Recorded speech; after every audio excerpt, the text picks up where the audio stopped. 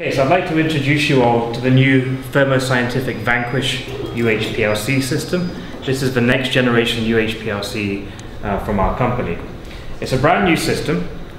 We see it as the highest performing system available today, and it consists of four modules that will be used by the majority of our customers, and an optional module over here, and I'll take you through each of these. The starting point is the pump.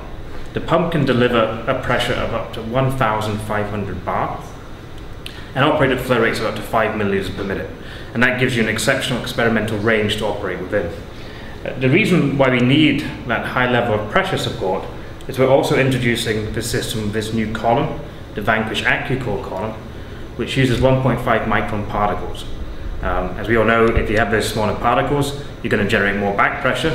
That's why you need the pump to support that. But at the same time, with those small particles, you can get exceptional separation in your chromatography. And that's what this machine is all about, providing the best possible separations. The next module is the autosampler. This autosampler can hold 4 trays. Different configurations of trays are possible: well plates, normal vials.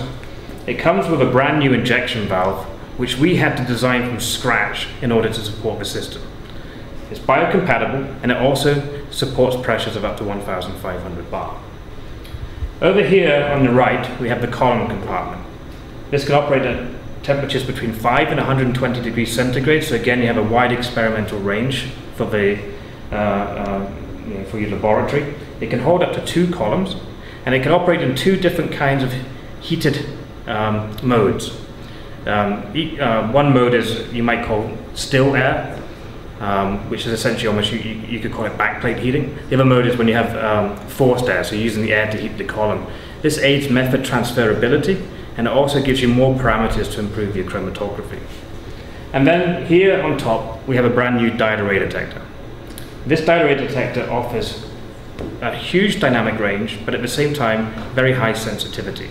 So it can operate at a linear range of up to 3 absorbance units, but at the same time it has very little noise, down to 3 micro absorbance units. So you can see a huge range of different components within your analysis.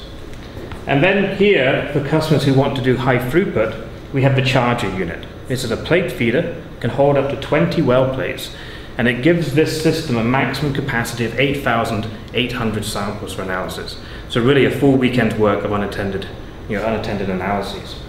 When you take the whole system in the round, what it does is it provides better separations, it provides more consistent analysis, and it gets you your results faster than any system that we've ever built in our history.